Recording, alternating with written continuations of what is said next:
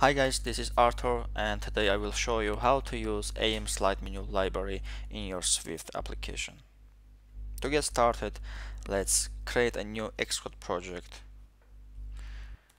and I will name it tutorial.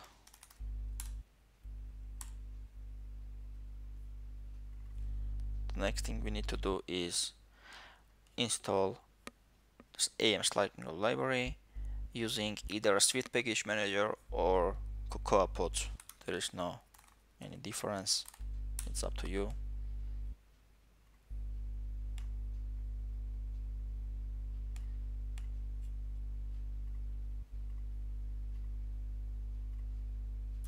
Okay, let's move to main storyboard, and the first thing that we need to do is adding a new UI view controller to our storyboard and name it, and set its class to AMSlideMenu2 which is basically the container view controller which handles all the animations between left menu, right menu and content view controllers.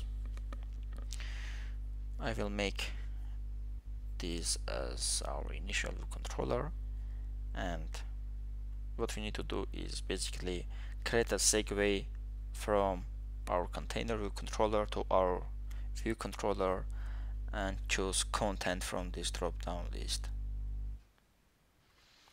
Let's name this identifier as content segue, for example. Next we will need two more view controllers, one for left menu and the second one for right menu.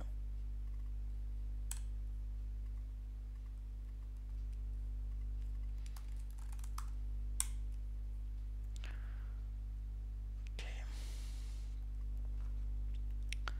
The same way like we did with content, we will do with our left and right menus, which means you need to create left menu segue for your left menu and right menu segue for the right menu. Don't forget to set a name for these segues.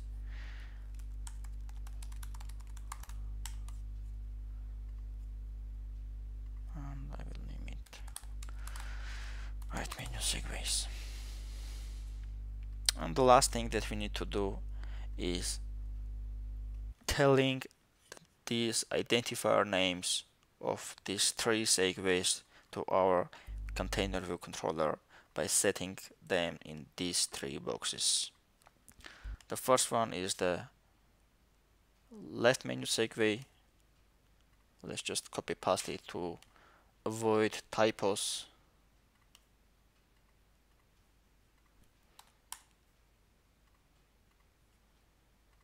Content segue and right menu segue.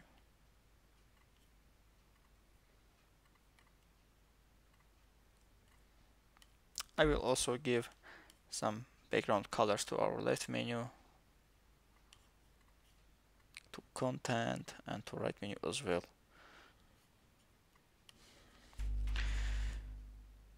to differentiate them easily. And basically we are done. We can already run the project on the simulator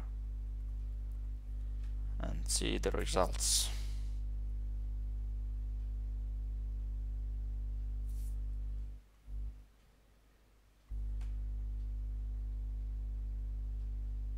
Great.